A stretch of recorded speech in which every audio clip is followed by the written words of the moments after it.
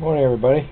Gary Porter again. I've got the schematic here. I just want to give you just the pictures of it. There's this one here is 180 volt power supplies at the bottom, then the 5, 12, and 15 volt power regulators, and a single transformer with a couple of diode bridges on there.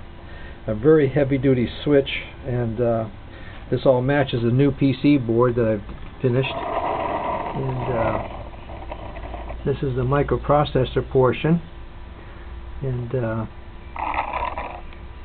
we're going to swing over to the motor. And what I've got going on over at the motor now, I've got it so that the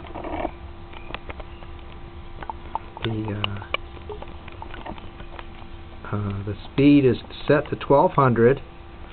The piece of wood in the back is going to be for the generator, and I can show you how it runs here.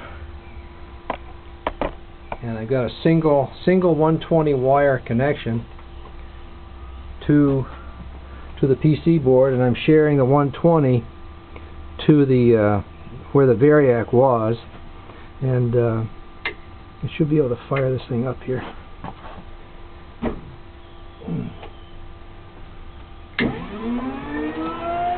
So that right there is it's set on 1200 RPMs, and what I found out was the bearings are making a chirping noise once in a while. I greased the hell out of them, and they're really cheap Chinese pillow blocks. So I've contacted a company in Germany, and